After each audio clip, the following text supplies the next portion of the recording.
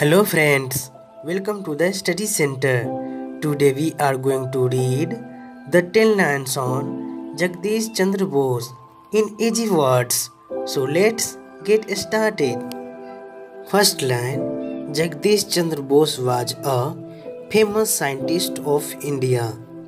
Second line, he was born on 13th November 1858 in a wealthy Bose family of Bengal.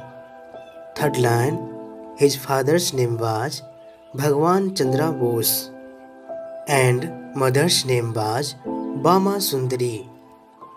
Fourth line, his father's was a deputy magistrate and mother's was a woman of great religious nature.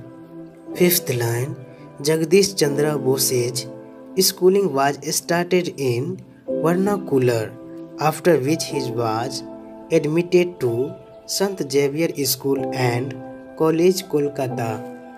Sixth line, he joined Cambridge University in London in 1882, purpose his graduation in physics.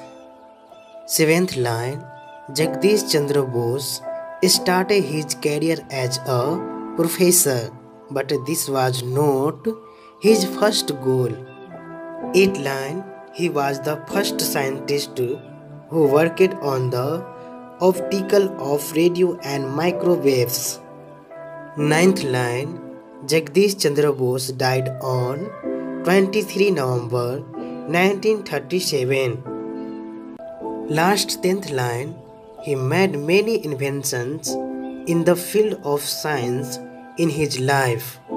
The world will be indebted to him for this unprecedented contribution.